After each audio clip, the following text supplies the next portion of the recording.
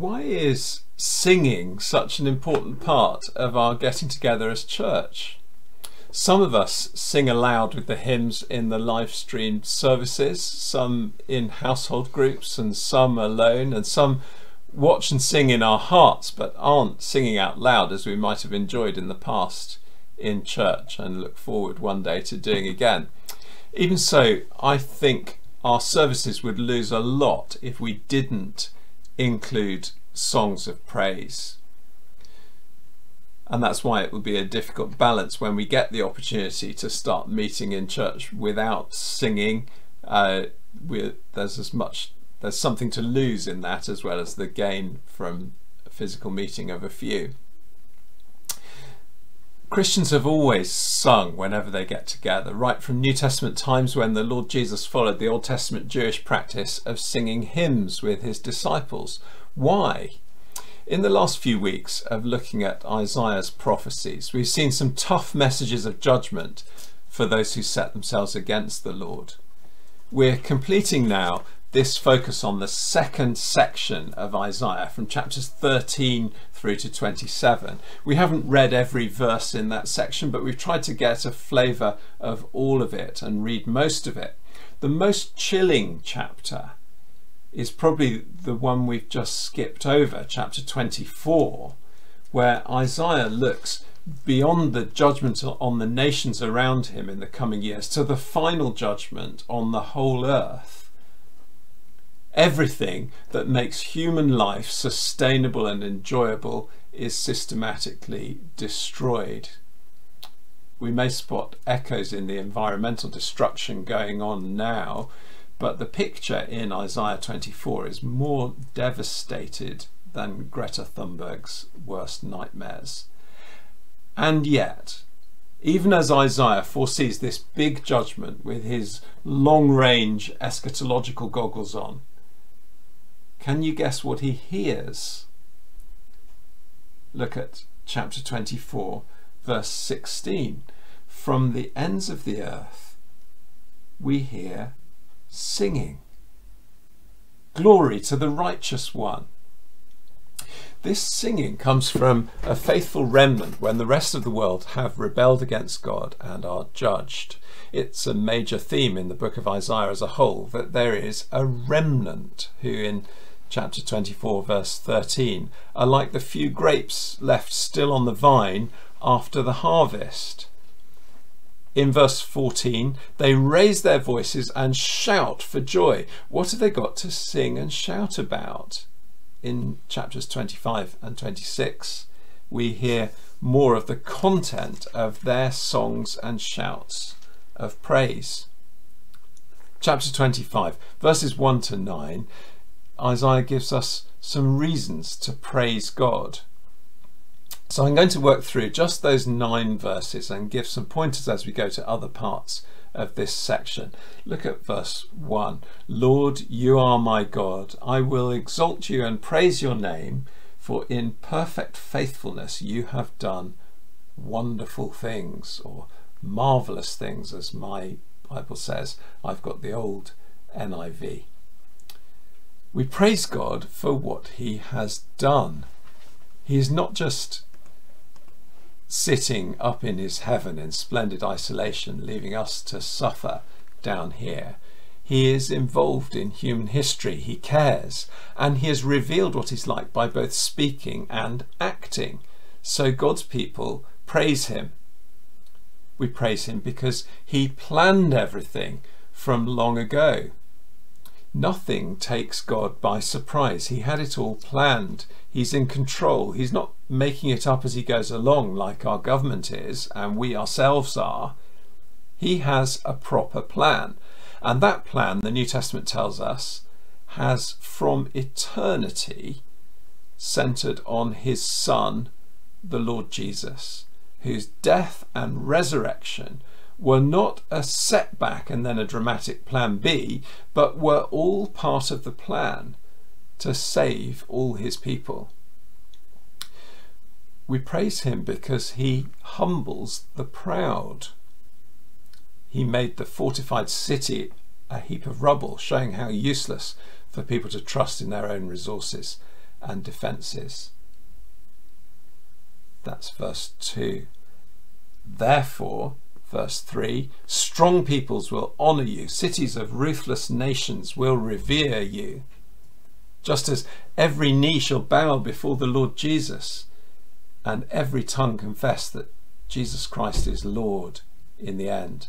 The message of the cross of Jesus is described in 1 Corinthians 1 as a stumbling block to proud people. The cross of Jesus turns everything upside down, and it's through that that God chose the lowly things of this world and the despised things and the things that are not, to nullify the things that are, so that no one may boast before him. Isaiah 25 verse 10 says, God will bring down their pride despite the cleverness of their hands. God hates human pride. The mind boggles as to why any Christian would want to identify with a movement that calls itself pride. See the triumph of the humble over the proud in Isaiah 26 verse 5. He humbles those who dwell on high. He lays the lofty city low. He levels it to the ground and casts it down to the dust. Feet trample it down, the feet of the oppressed, the footsteps of the poor. Do you find that image resonates with what we've been seeing in the news over the last week or so? Statues topple and are cast down into the dust or into Bristol Harbour. Or 17 years ago, do you remember the statue of Saddam pulled down by US Marines in Baghdad, stamped on by the shoes of the people he had oppressed? I feel I should say something about all this statue toppling today. I expect you might agree with me in wanting to say something on both sides, or else you might want to discuss it afterwards. Certainly the Black Lives Matter demonstrations have a point. I'm sure there has been unacknowledged racial prejudice and discrimination throughout our society that we need to work to root out and repent of. All human beings are made in the image of God and are of equal value. The transatlantic slave trade was a horrendous evil, and we should be grateful for Christians like Wilberforce and shine a light on the blind spot that allows someone like Edward Colston to be so honoured. Seeing pictures of that statue coming down felt like a wrong being righted, and yet it was in the wrong way, wasn't it? It should have happened sooner through due process. With my limited knowledge, I'm of the opinion that the police were probably wise not to intervene once they found themselves in that situation, which seems to me intervention would have turned heavy-handed and stoked up more violence. But on the other hand, we need law and order to be maintained, and protesters must not take the law into their own hands with all the other statues commemorating heroes whose flaws may or may not be serious enough to outweigh the good being celebrated. These things need to be discussed calmly and appropriate action taken legally to ensure that what we are celebrating and commemorating is the good that people have done and not the evil. And we need to take care not to airbrush these wrongs out of our history as we take care not to glory in them. God humbles the proud, and praise him that he keeps the poor and needy safe. Verse 4, you've been a refuge for the poor, a refuge for the needy in their distress, a shelter from the storm and a shade from the heat. For the breath of the ruthless is like a storm driving against a wall, and like the heat of the desert. You silence the uproar of foreigners. As heat is reduced by the shadow of a cloud, so the song of the ruthless is stilled. In our climate, we don't often experience the sun going in as such relief, but we know what he means. It's God himself who is the refuge. Not here the strong walled city of Jerusalem, even though Zion so often represents God's protection. That's something worth remembering when we can't go into our lovely old stone church to pray. It's not those stones that hear our prayers, it's the omnipresent Lord. He's with you on your sofa there in your pyjamas. He can see you. He'll protect you if you turn to him. And praise God that he will provide a great feast for all peoples. When we were reading Matthew's Gospel in church last year, we looked back to this verse in Isaiah when we saw how Jesus feeding the 5,000 hinted at the fulfillment of this prophecy. On this mountain, the Lord Almighty will prepare a feast of rich food for all peoples, a banquet of aged wine, the best of meats, and the finest of wines. Maybe we see it in Jesus changing water into wine as well. But it's when he fed the 4,000 in a Gentile area that this is most relevant, because it's for all peoples, not just the Jews, not just Israel, and it should go without saying, of course, not just white people. This is strong impetus for us to oppose all racism. Here's a picture of the a picture taken last weekend, end of last week, from Bath's own Black Lives Matter rally. There's a Christian in the foreground holding up a Bible, because the message of the scriptures is of God's love for all peoples. Black lives matter to God. Our society's Christian roots demand that we value people from all ethnic backgrounds equally. The food isn't all that Isaiah is pointing forward to with his long-range vision. Praise God that he will destroy death. Look at verse 7, and if you're feeling afraid of death, take this to heart. If you've lost a loved one to that great enemy, death, hear this promise from our promise-keeping God. If the tears keep coming and you've got problems in this life that don't look as though they're going to go away in this life, look at verse 7 and verse 8. On this mountain he will destroy the shroud that enfolds all peoples, the sheet that covers the nations. He will swallow up death forever. The sovereign Lord will wipe away the tears from all faces. He will remove his people's disgrace from all the earth. The Lord has spoken.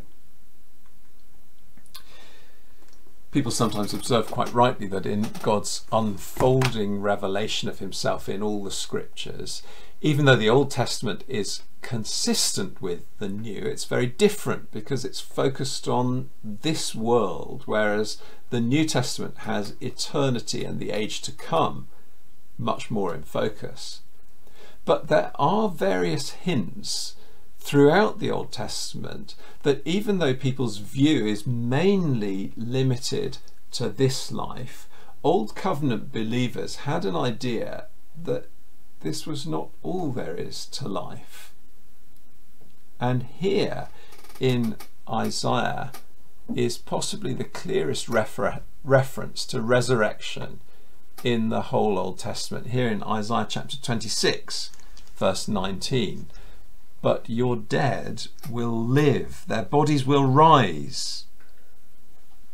Let those who dwell in the dust wake up and shout for joy. Your dew is like the dew of the morning. The earth will give birth to her dead. And we know how the fulfillment of that comes. Jesus pulled a few people back from the grave and he said to Lazarus, his sister, I am the resurrection and the life. When Jesus died, Matthew tells us at that moment the earth shook, the rocks split and the tombs broke open. The bodies of many holy people who had died were raised to life. They came out of the tombs after Jesus' resurrection and went into the holy city and appeared to many people. These people must have ended up back in their graves again afterwards, but not forever.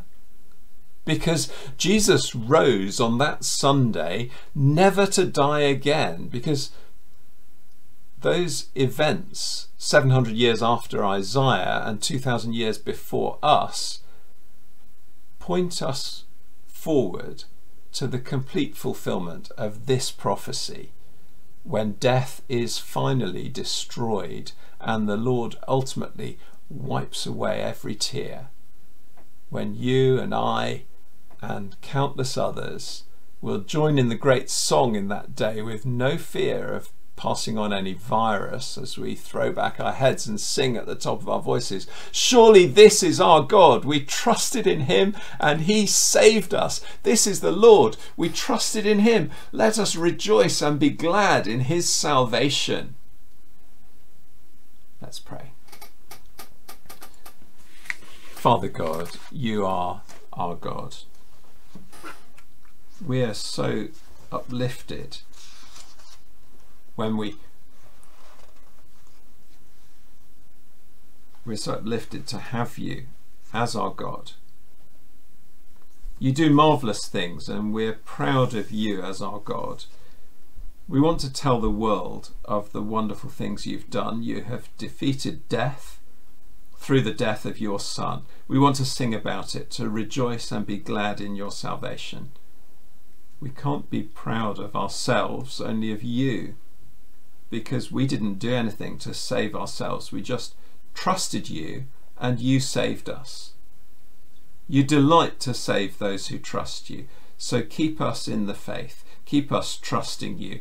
When we feel afraid and our faith wobbles, help us look to you and know that you're strong.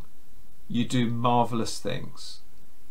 Keep us relying on you and keep us looking beyond the struggles of this life, looking forward to that great banquet with the best meat and the finest wine, together with all your people from every race, when we will be with you forever.